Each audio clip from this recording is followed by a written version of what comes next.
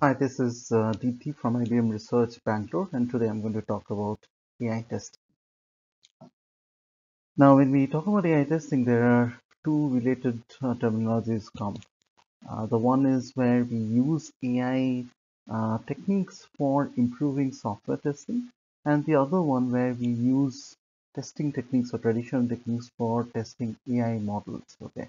And in this case, we would like to go with the later. So when we talk about AI testing, it is about testing of AI models. Okay.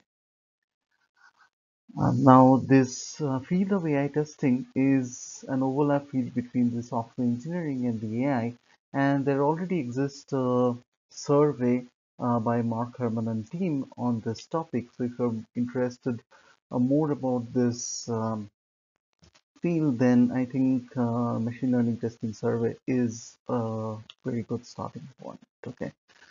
Today I'm going to talk about mostly the work which is done in IBM research. Okay, so but only a part of it occurs in the survey. Okay. Now let's start with the difference between what software testing and AI testing, and this difference actually motivated us to do research on software in AI testing. Okay, so So in software testing, ML testing differs in many dimensions. I'm just putting some of the dimensions here. Okay. So in software testing, we typically test the code, whereas in ML testing, we test the data as well as we test the model, and the model can be available in white box as well as black box. Okay. So when we talk about data testing, which means that how ready is this data, or what's the quality of the data for building an AI model. Okay. Um, in software testing, it's mostly tabular data which is present, where in ML testing there are various modalities of the um, like text, image, tabular, time series data are all present there. Okay, so we need to actually generate techniques for cater to all modalities. Okay. The test oracle, which finds out what's the correct result for the test case, is defined by the developer. But I think for ML testing, it is very hard to define, and it is an active area of research. Okay. The adequacy criteria, like for example, in coverage and mutation scores in software testing, is already well defined. Okay, so there are path coverage criteria, there are statement branch coverage criteria. Okay, but such criteria are only under development, under research in ML testing. And software testing also talks about, exceptions and crash and I/O and concurrency errors, where in ML testing we talk about various different kinds of properties like correctness, robustness, efficiency, like fairness and interpretability. And this. Now, our work in MBM research about the testing is mostly about automated testing capabilities, in which we automatically generate new test cases to test various models and various types of models, and for their various properties. Okay, so here we are specifying, okay, there are three modalities that we cover here. Like one is the structured data, which is the tabular data, the unstructured data, which is related to text only, and about the time series. Okay, and the structured data, there are two different kinds of models that we consider, mostly the classifier model, and the other one is a forecasting model. Okay, for time series data. And there are various other properties of such models that we consider, and those properties involve the accuracy, as well as different fairness properties and robustness properties. Okay, so these is basically the entire landscape of the techniques that we have developed here.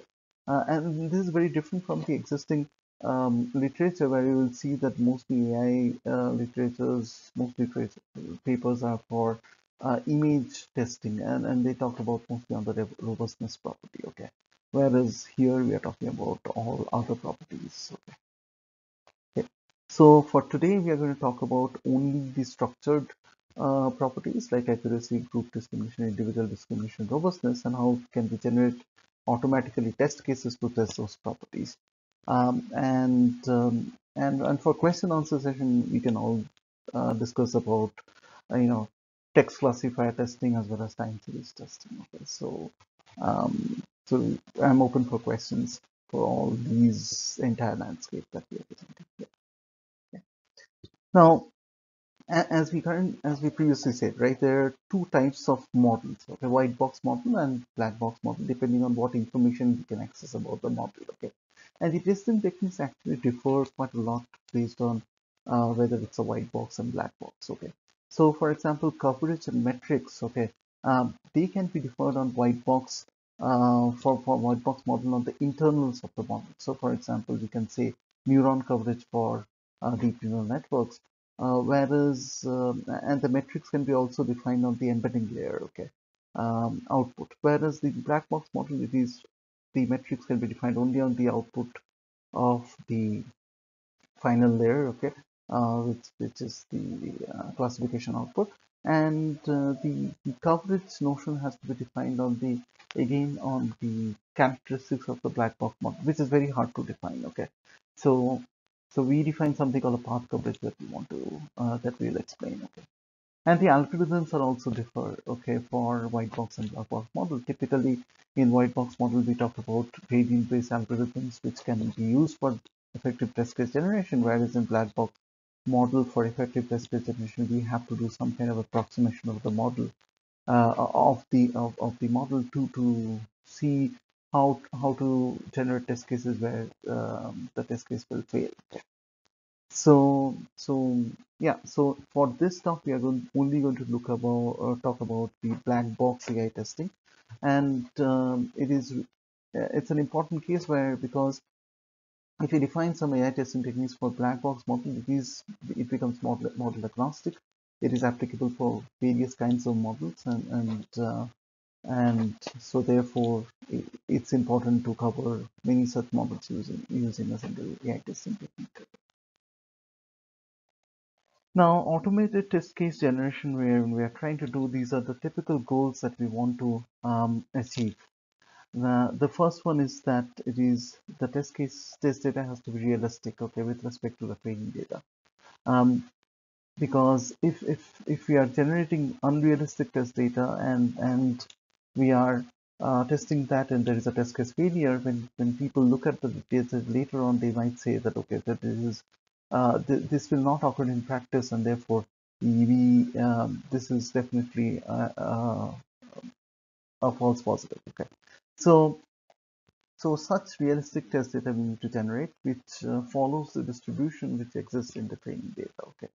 The second one is about effectiveness, that probability of test case failure should be high.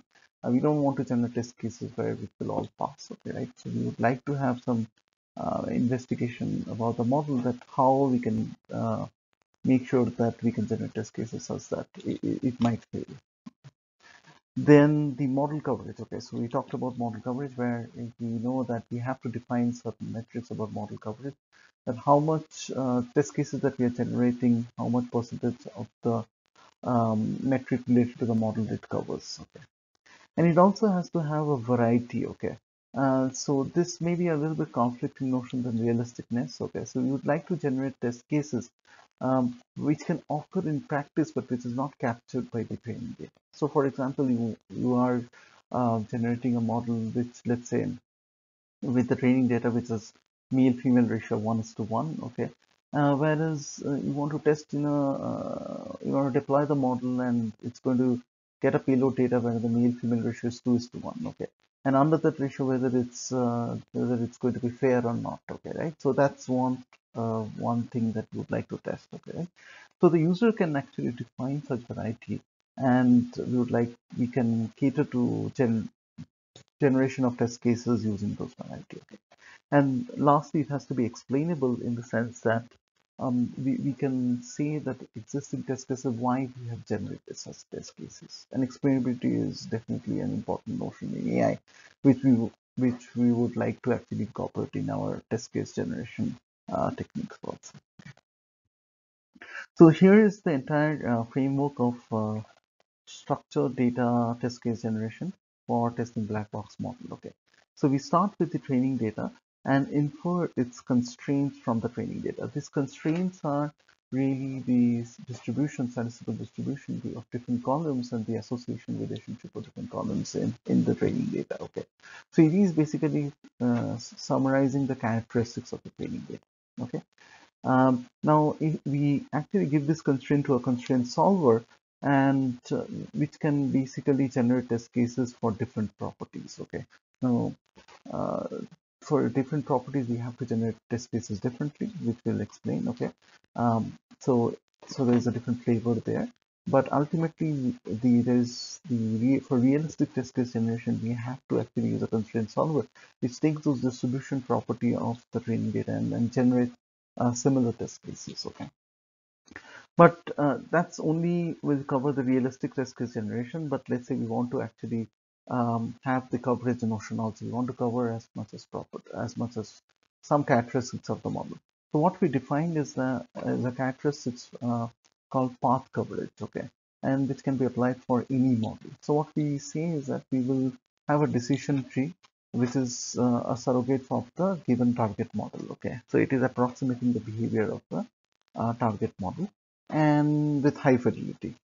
And once we have defined such surrogate model, we can say, okay, since it's a decision tree, there exists explicit paths and the paths as constraints. So it is like a program, and we can define path coverage on that program. Okay, and such coverage techniques, coverage criteria can be used along with the constraints which are there obtained from the training data to generate tests which has the coverage as well as which has the realisticness. Okay.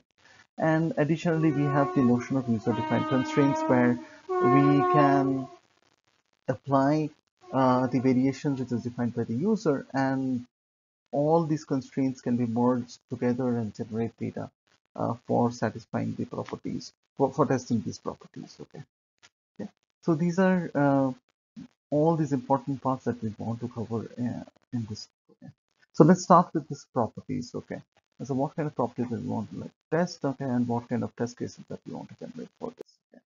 So, so let's say accuracy. Okay, so accuracy is the most easiest stuff. In fact, most tester actually test their accuracy model's accuracy before deploying. Okay, so it just says whether my label for corresponding data which applies for the model is seen as the gold standard label or not. Okay, and there's a challenge here because we have not really defined what would be the gold standard for automated test case generated. Okay, right? So gold standard typically defined for the data that we obtain from there.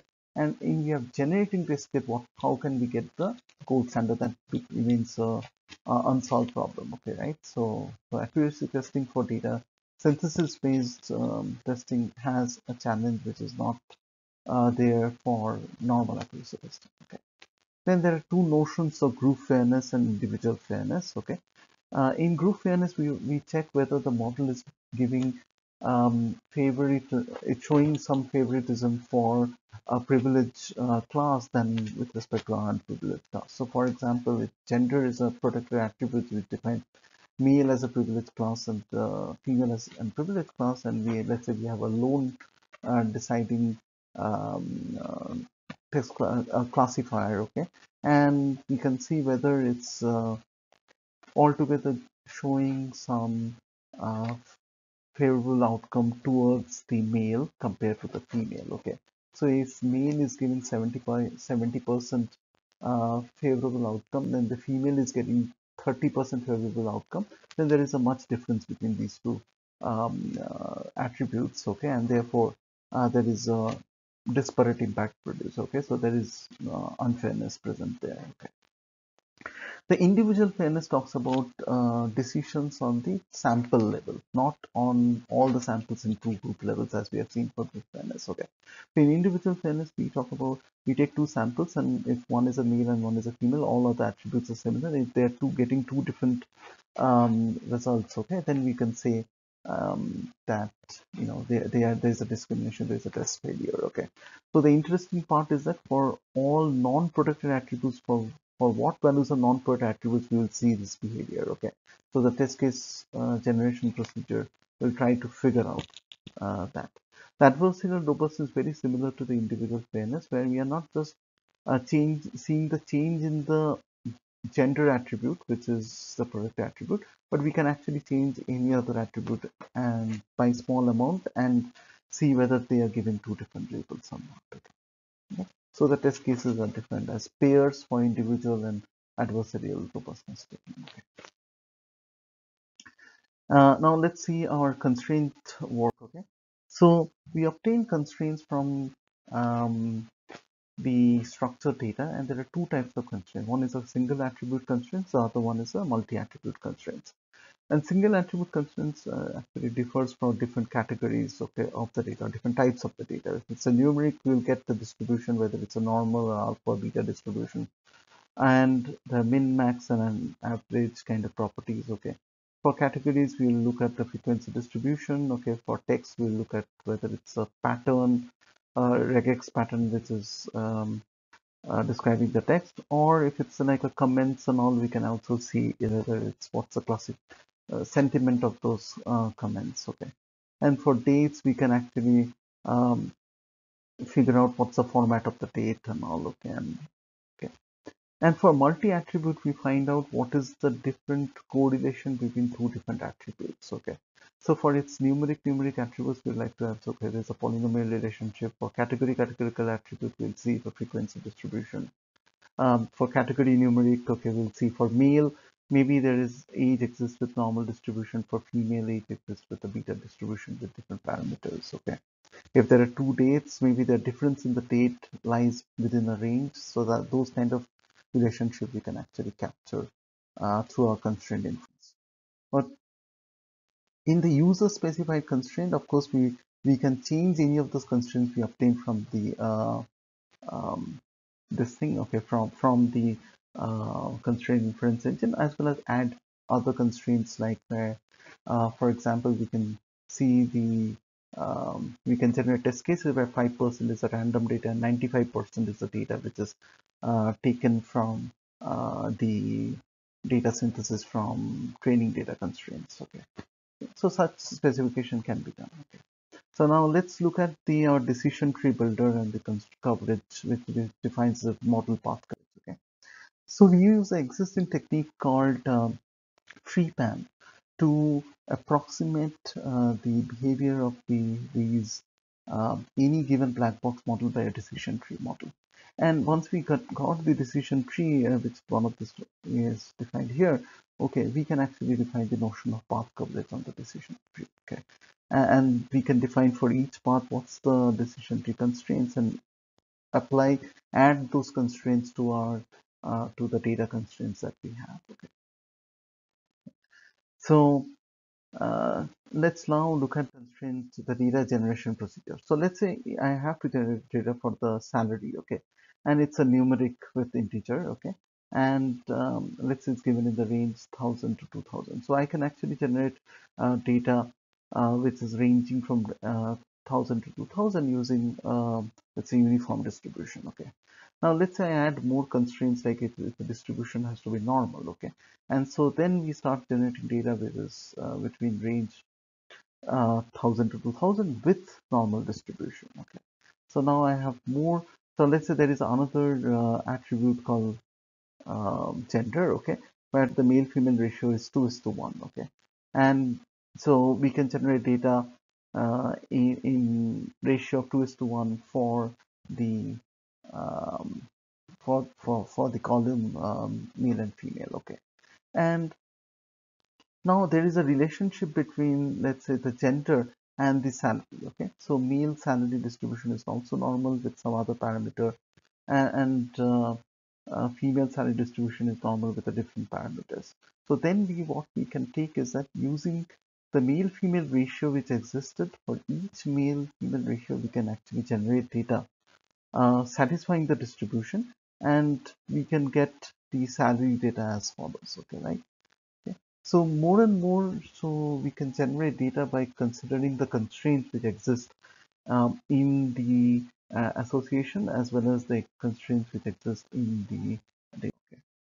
Now here is a generic algorithm. Okay, so what we define is a constraint dependency graph where each node in that graph has a column, okay, and the edge is actually, and each node has all the constraints. The edge in the graph defines the um, constraints, association constraints, and we'll first remove the cycles there. Okay, and as we have shown that how we are handling the association constraint to generate data, we can start with, let's say there is a numerical column, and we can take the categorical column, generate the categorical data first in topological order of the tag, and generate the categorical data with numerical data. Okay, and so let's say if there are multiple categorical data, then it becomes a very interesting problem. So we can actually take the categorical numeric relationship, which has a very less divergence with original distribution of the numeric data, and as well as which caters to the range constraints given by the other categorical column. But if there is a numeric column, then there is a close polynomial relationship exists between numeric column, then we will that relationship supersedes all the categorical numerical relationship. Okay. Yeah. So this is the generic notion of this thing, and also the labeler comes in, but as I said that we have to generate labels for the accuracy, and there we can actually use active learning procedure to generate labels. Also, we have a technique for automatic label synthesis too. Okay, which considers multiple models and take a majority voting to generate labels. Okay. So just a conclusion, we have covered synthesis for structured data, test data synthesis, and what we have not covered are work on text and time series, and we also have a tool which did not show the demo. Okay, um, and of course, AI testing is a very interesting area of research, and we have to define more properties of AI models that we can test. And we haven't done much work on the white box testing, so I think that there is a lot of scope for doing research in the white box testing. Okay, okay, thank you.